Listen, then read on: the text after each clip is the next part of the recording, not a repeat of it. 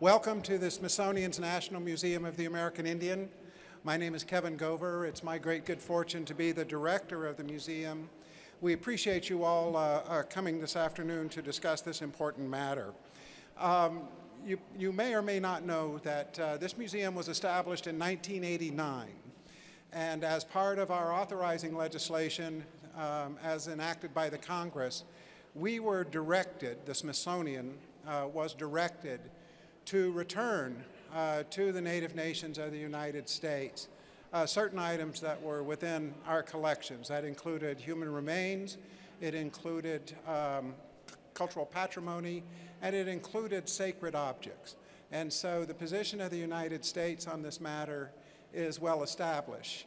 A few months later, all museums in the United States that received any federal funding were also required to repatriate items like those that I just described. Unfortunately, of course, the reach of the laws of the United States ends at the borders. And in other parts of the world, these materials, which were collected over a very long and unfortunate period of time, remain in the possession not only of institutions in other countries, but in the hands of private individuals. And there even exists a market, a private market, in these goods. And that's the issue that we're here to discuss today. We're going to hear first from Congressman Steve Pearce.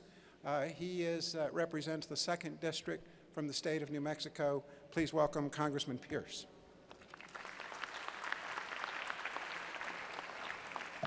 Thanks, Kevin. We appreciate it. Anytime you go about legislation, you should try to really get the big picture underneath you and underneath us. And Native Americans, non-Native Americans, all of us in the U.S. have a common history. Now, that's especially true in the Southwest and in New Mexico, where the cultures are just wrapped together, and that's the way it should be.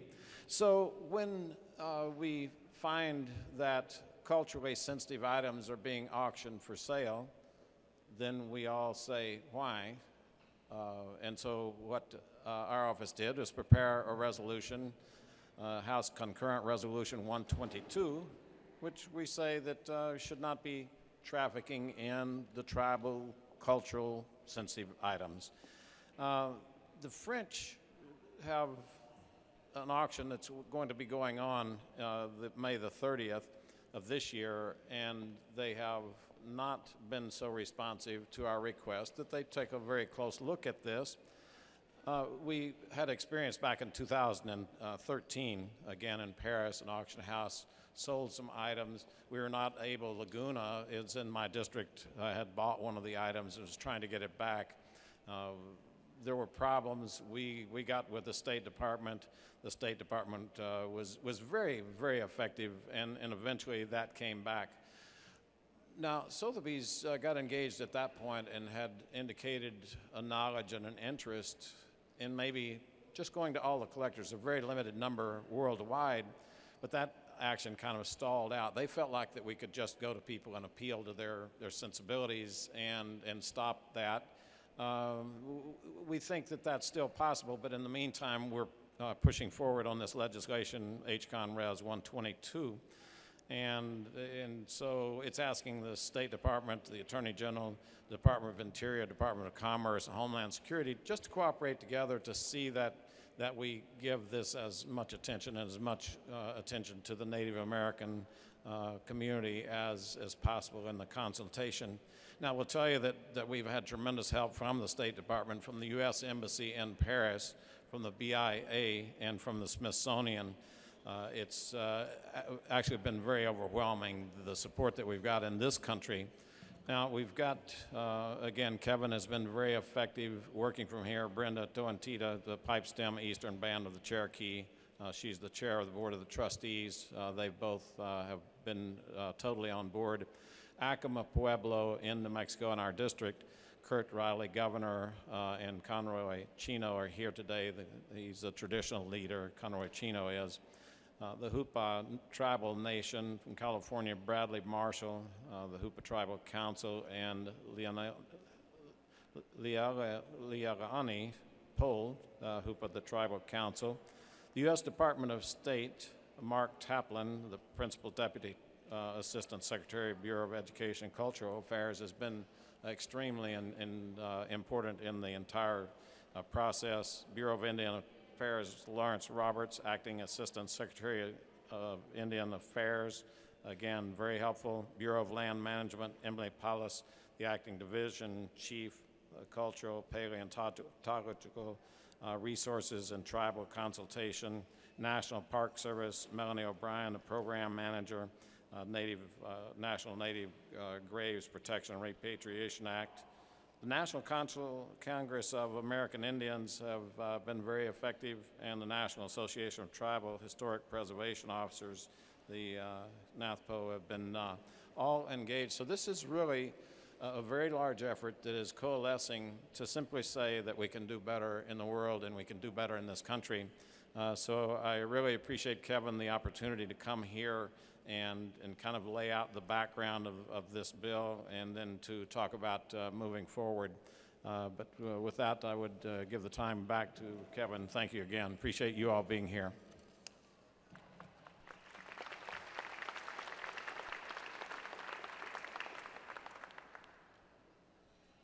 Thank you, Congressman, and we really appreciate the leadership you're showing in our Congress. We would now like to turn to representatives of Native American nations who are here, whose beliefs and their patrimony are at stake in this auction that will be taking place on the 30th. And so to start us off in a good way, I'd like to call upon Bradley Marshall and Leilani Pohl of the Hoopa Valley Tribal Council.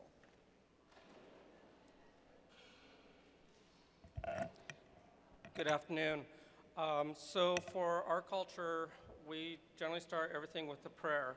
Prayer for healing of the world, a prayer for helping bring objects home. And for us, a prayer is through song and burning of kishwuf. We always call it Indian root. I guess it's a universal root around all tribes through the United States.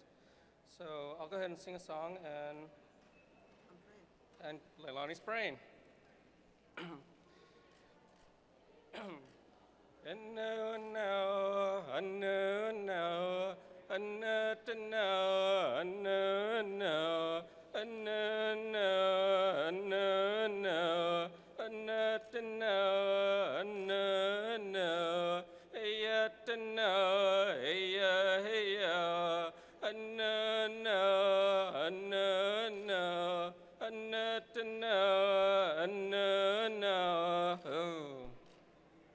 So it's a prayer to help bring the family members that we have spread throughout the world home.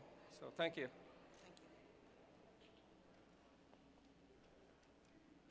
I'd like next to call upon Governor Kurt Riley of the Pueblo of Acoma and Conroy Chino, a traditional leader of the Pueblo of Acoma. Governor?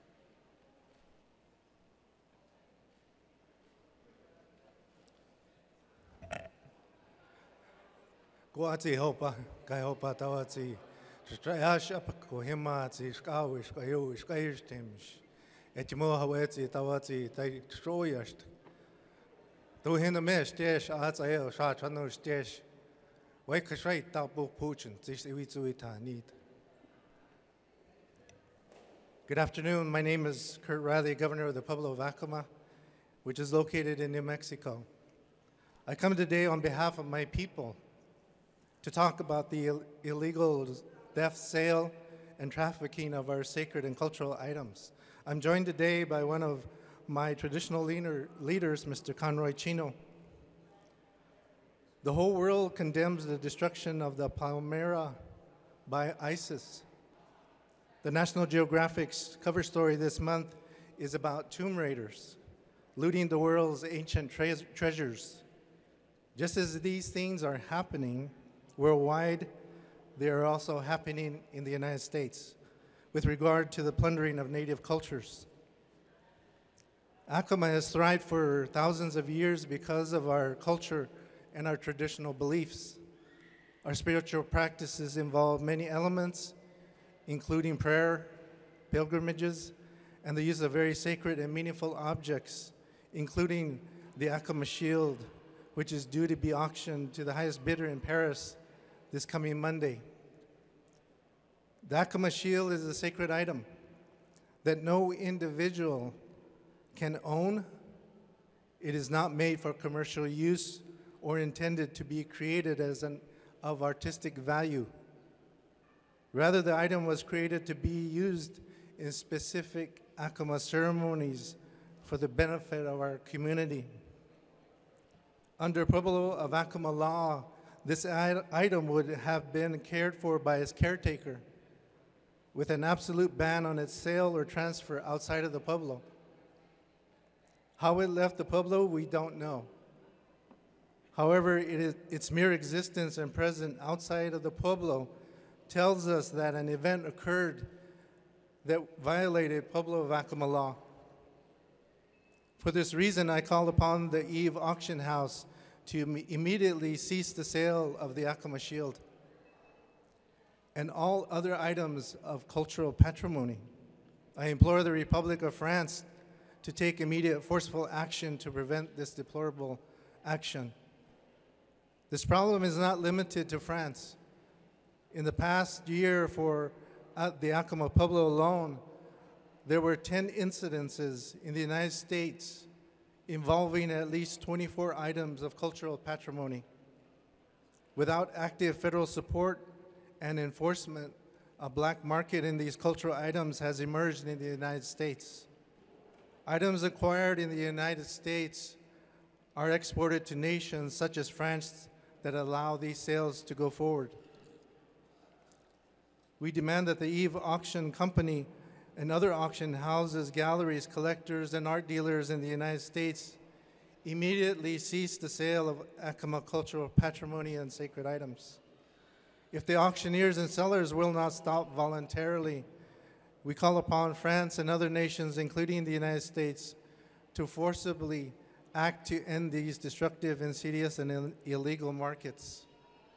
We are thankful that the Congress is now looking at this issue. In particular, New Mexico Congressman Steve Pierce, who has introduced the House Concurrent Resolution 122, condemning the trafficking and sale of these items. He's been very successful in adding co-sponsors, and we are optimistic about a congressional hearing on this topic. We are also working with the whole New Mexico congressional delegation, including Senator Heinrich, Senator Udall, Congressman Lujan, and Congresswoman Lujan Grisham on amendments to the NAGPRA to strengthen the law in this area. We are also very appreciative of the support offered by the Department of the Interior, Secretary Jewell, Department of State, Secretary Kerry, and the Department of Justice, Attorney General Loretta Lynch. Finally, we are appealing to the people of France and to the French authorities to honor our humanity and the value of our ancient traditional beliefs by stopping this sale and returning this item. Thank you all for coming to learn about this issue. Both Mr. Chino and I are available to discuss this with you in more detail.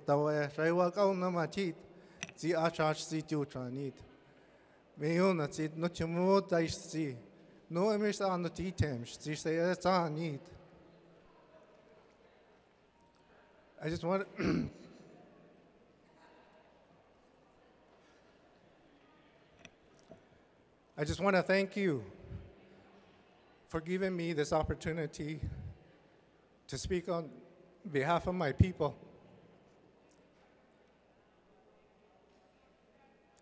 As you can tell, when these items leave our Pueblo, this is how much it hurts. For a person in my position to speak and express my emotion this way is maybe in some eyes not a role model for males, but this is how much it hurts my people when we see these cultural items put on the internet or go up for sale. But I thank you very much for giving me the opportunity to speak on behalf of my people. Tawa.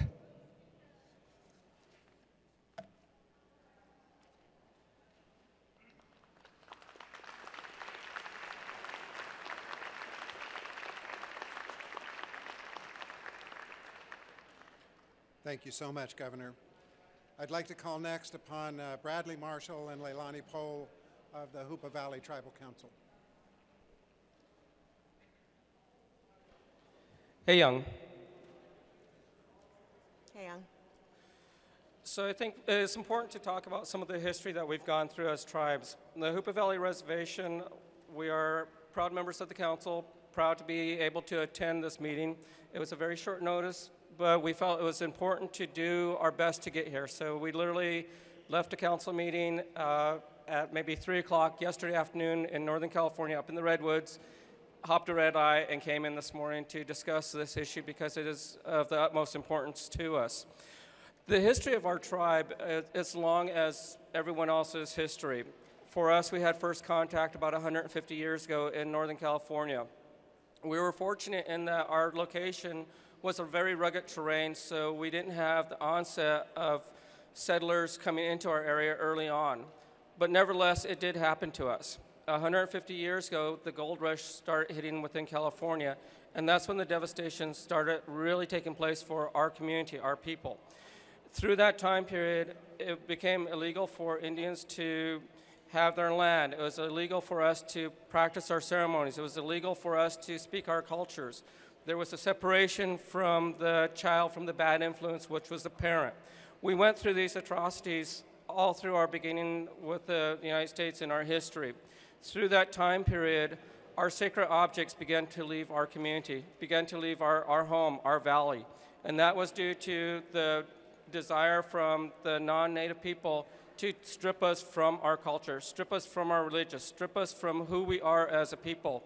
And so we have stories within our community of these objects leaving by the wagon loads.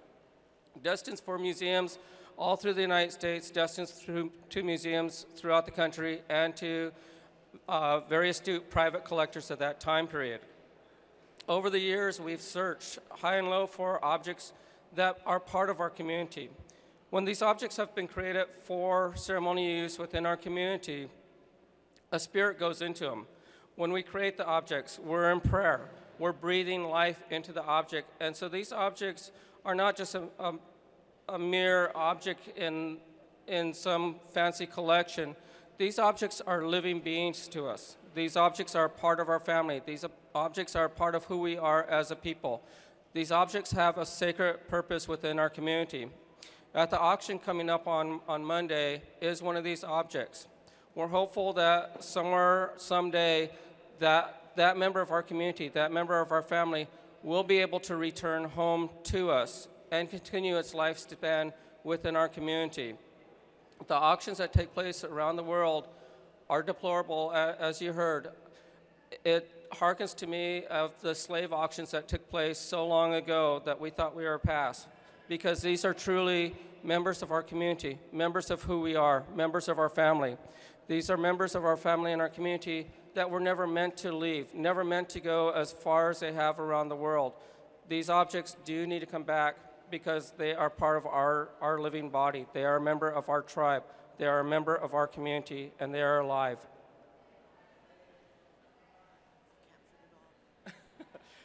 So with that, I asked that the auction be stopped. I asked that we really start working towards international repatriation so we have the ability to bring these objects back to our communities, back to where they were meant to be. When we look at our culture, there's 3 main hubs in the world that a lot of the stuff that came from our area had gone to. The time period that it left represents a devastation for us as Native people. It represents a taking of our culture, our community, our family from us, a stripping of who we are. It's time to stop that. It's time to bring that home and finish that circle so it completes who we are and allows us to complete our lives as they should be in harmony with the world around us. Thank you.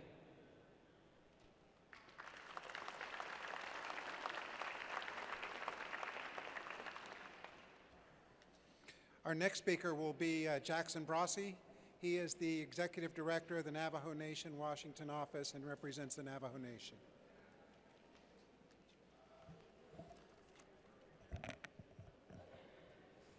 Yad Dineshik Do Bitsish Kliji Shik Gawatsi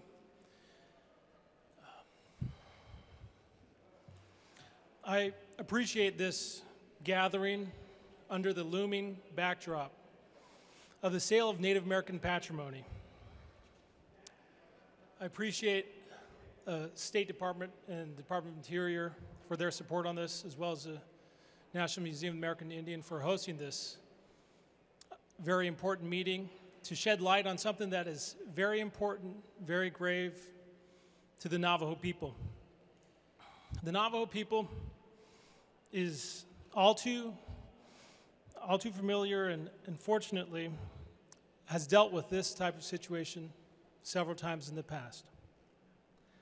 We stand united with the tribes in urging the French auction houses and French authorities to do what is right. These are living, breathing objects. They belong in their homeland. These are irreplaceable and must be returned now. We pray that the French authorities look beyond a short-term profit, respect American laws, and do what is right in the eyes of humanity, and stop this auction now. Thank you.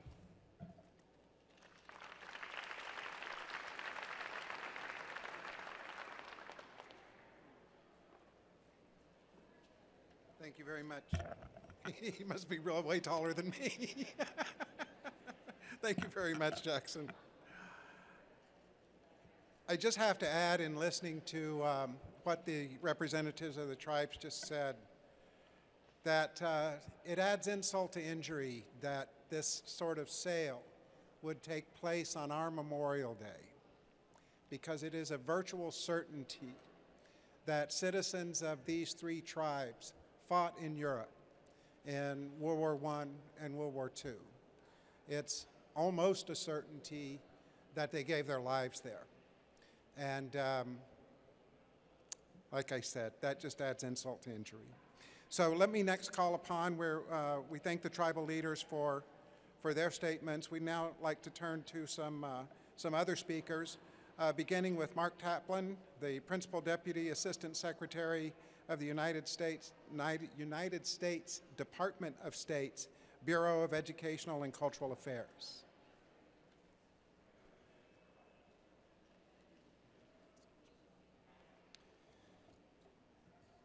Thank you very much for the invitation to take part in this event with so many representatives from the Native American community.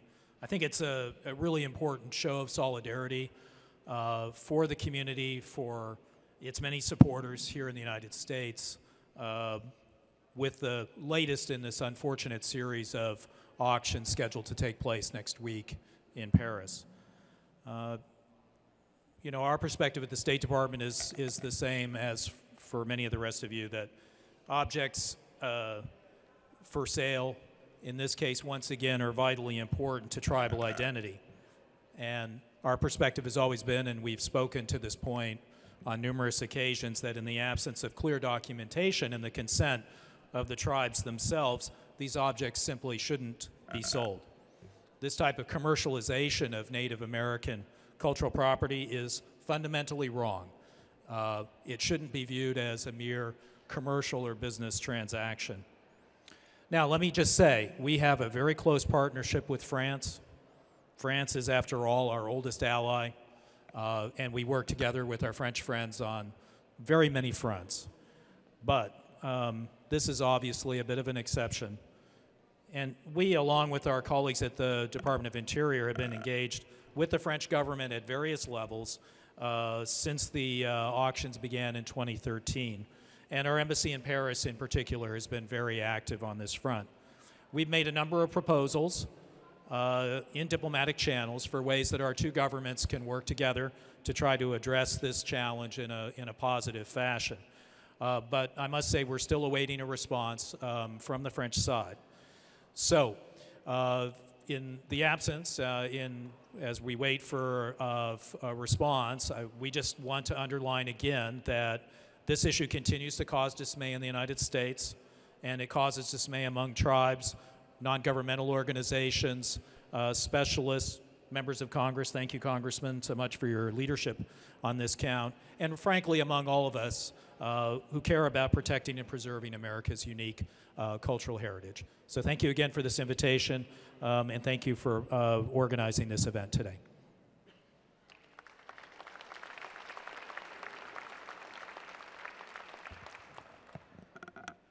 Next, I'll call upon Lawrence Roberts, who is the Acting Assistant Secretary for Indian Affairs in the United States Department of the Interior.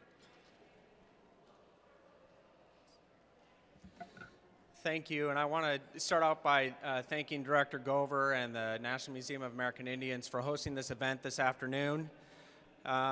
Unfortunately, in my position, too often tribes are coming to us talking about international repatriation. It's an issue that has gone on far too long, and it is something that we are working diligently with State Department and our other colleagues to address. I want to say that the Pueblo of Acoma and the leadership of Acoma has strong support from both my office and from Secretary Jewell, and we stand with the Acoma Pueblo in asking the Eve Auction House to stop the sale on Monday. And we are going to continue to stand with all tribes on this issue in the future. Secretary Jewell, as many of you know, has dialogued directly with France on this issue in December, and we are going to continue that dialogue through the State Department and work extraordinarily closely with State Department and tribes on this issue. We have had a number of sessions with tribes and others at the UN on this issue, and we will continue to dialogue and support tribes as much as we can on this issue. So we look forward to working closely with Congress, very heartened by the Congressman's leadership on this issue. Hope that Congress does have a hearing on this issue in the very near future, because it's a problem that has gone on for far too long, and we are going to work with tribes, the Congress, and others to address this issue for both not only current generations, but future generations as well. So thank you.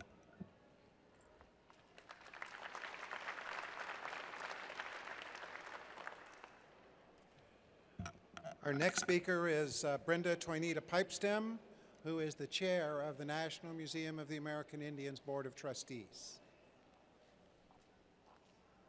Thank you, Kevin. I want to begin by saying thank you for lending your time in support of this very important issue that we all hold very near and dear to our hearts. I am Brenda Toynita Pipestem, a citizen of the Eastern Band of Cherokee Indians from North Carolina, and I serve as the chair of the Board of Trustees of the Smithsonian Institution's National Museum of the American Indian.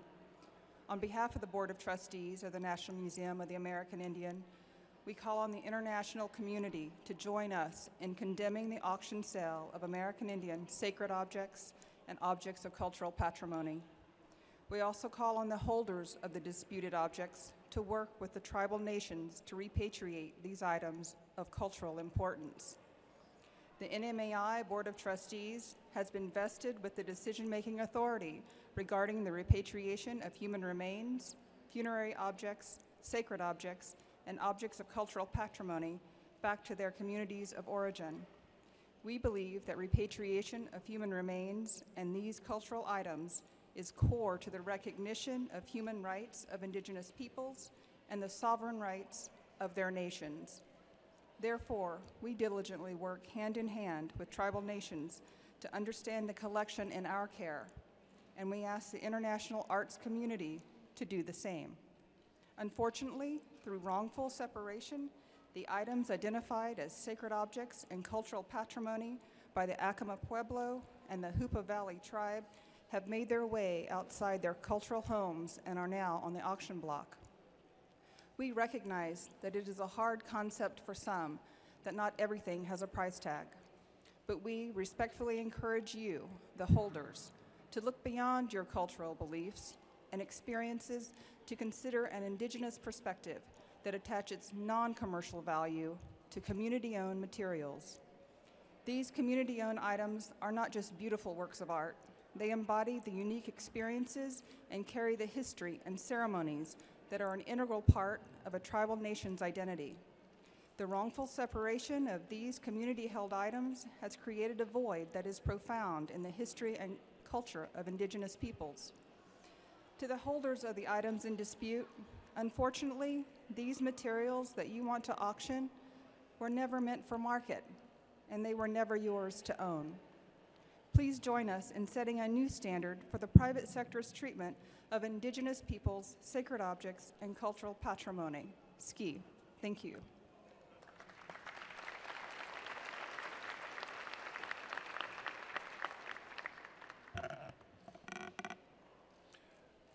Next, we call upon Brian Howard, who's representing the National Congress of American Indians. That is the oldest and largest national organization of Indian nations and Indian people in the United States.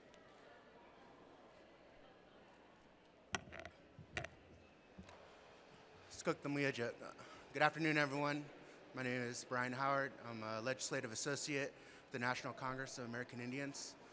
Akmaradam, Donadam, and Pipash from the Gila River Indian community of Arizona. I wanted to extend, on behalf of NCAI, our gratitude and appreciation for the National Museum of the American Indian hosting this event today. And I also want to thank all of the speakers that are here today to discuss this very important issue. The National Congress of American Indians is the largest, oldest, and most representative organization of American Indian and Alaska Native tribal governments in the United States. We were founded in 1944 in response to federal policies that were aimed at assimilation and termination of the federal trust relationship with tribal nations. Part of NCAI's core principles have been focused on not only protecting tribal sovereignty, but also educating the general public about issues facing tribal nations then and now. And the issues that have persisted around the auctions, illegal theft and taking of items of cultural patrimony, funerary objects, and sacred objects has been one issue that NCAI has been focused on pretty much since its inception. You know, a lot of, based on the history of interaction with tribal nations in this country, the general public believed that tribes and tribal peoples were going to become extinct. I believe that that led to a lot of our cultural items being taken without our knowledge or being taken without our permission.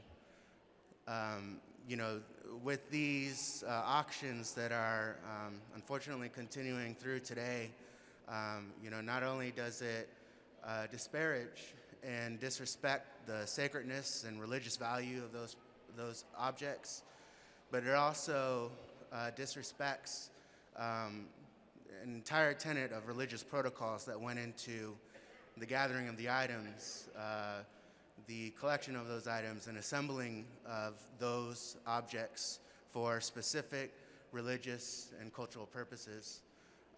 So we stand with our tribal leadership, support them, and I want to also echo our thanks to Congressman Pierce for introducing some legislation that, again, will hopefully raise light on this issue and hopefully lead to continued dialogue and action to bring our sacred items and sacred objects home. Thank you. Mavasapa.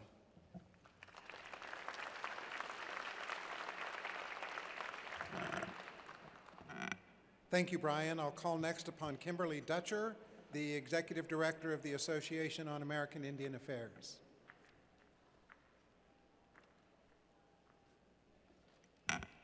Good afternoon, Yate. My name is Kimberly Dutcher. I'm the Executive Director of the Association on American Indian Affairs, which is a 94-year-old Indian advocacy organization, and for which international repatriation has been a priority issue. We initiated the International Repatriation Project, and we are committed, a full-time office and staff, to address this important human rights issue. The AAIA supports Indigenous peoples in their objections to the sale of Indigenous ancestors, funerary objects, sacred objects, and cultural patrimony, collectively and often referred to as cultural items. Under Articles 11 and 12 of the United Nations Declarations on the Rights of Indigenous Peoples, international repatriation is a human rights issue. Cultural items have been taken from Native Americans through inhumane acts of digging up their graves and violating their sacred places. It is an endemic and worldwide human rights abuse and involves, in large part, the private art market. Too often, collectors and buyers purchase cultural items that have been falsely identified and improperly labeled by those who claim to be experts. Many times, cultural items have been taken from our burial and sacred locations under suspicious and even illegal circumstances. These so-called experts may have visited our communities, but are not substitutes for the indigenous peoples and their tribal governments and members' knowledge. Abuse of our indigenous cultures, beliefs, and peoples must end.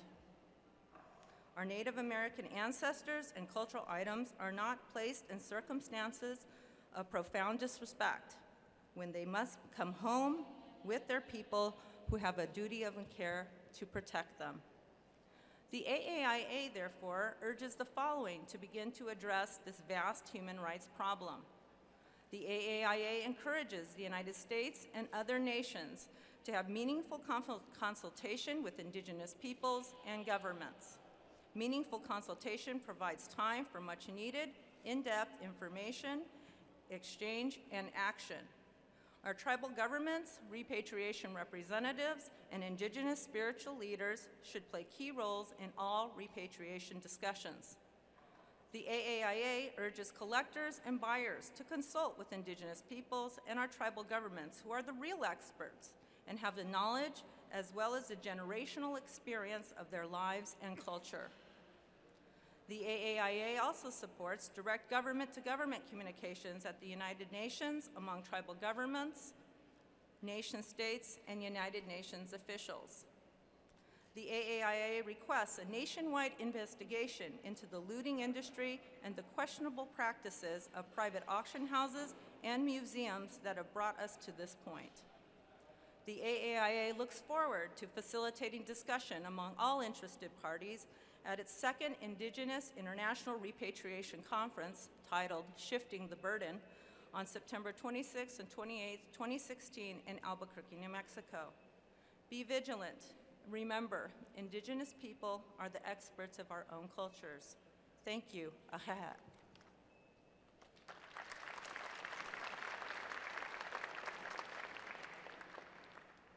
Our final speaker is Dee Bambi Kraus, the president of the National Association for Tribal Historic Preservation Officers.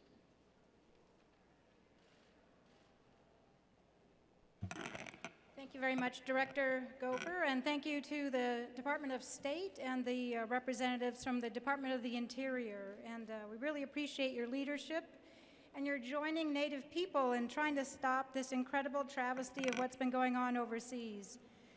At the National Association of Tribal Historic Preservation Officers, there are 167 federally recognized sovereign nations that have been working to preserve and protect and rejuvenate their cultures throughout the country, from Florida to Alaska and from Maine down to California. Many of them have been reviewing the auction listings as they've been going out for the past 3 years, and they had really wanted to be here today. They send me these heartbreaking messages that they're seeing things they didn't even know existed that are now being sold overseas, and they were hoping to be here today, but unfortunately they were unable to. I want to echo all the other prior comments. How do you say, in so many different ways, how much this hurts Native people to see some of your most sacred objects that may mean nothing to another person other than the sheer beauty of it, but what it means to a living culture to have a living piece of that community taken away and sold to the highest bidder? How do you say, it's hurting us? We want you to stop hurting us. I don't know how else to say that. And I can really appreciate Governor Riley's comments because that's how I feel when I see these things.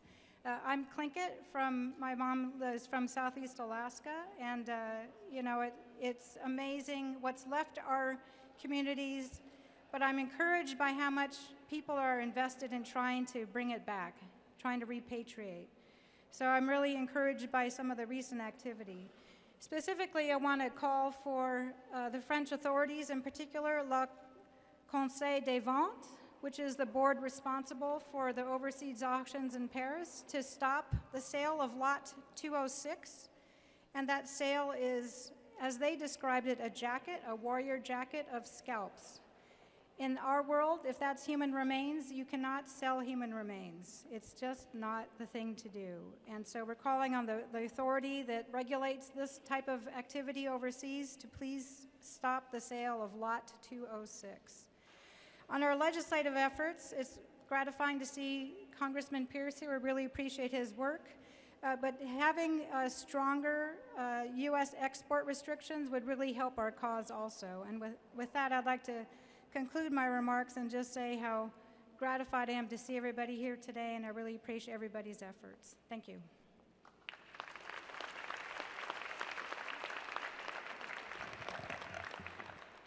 And with that, ladies and gentlemen, that concludes our presentation this afternoon. We invite the media to talk with the people who have presented this afternoon. I want to offer special thanks again to Congressman Pierce for being here today, and thank all of you for coming. Thank all of our presenters for coming on very short notice because, as you see, for them and for us, this is an emergency situation. So thank you for being here.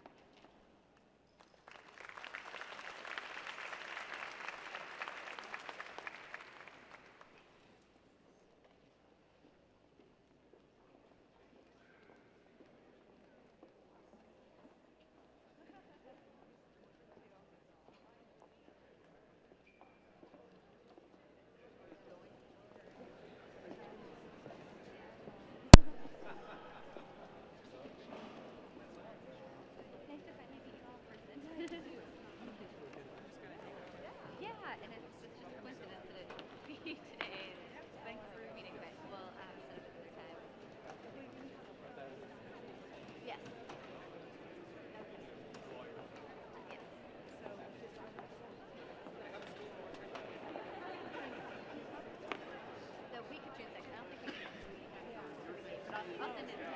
Okay.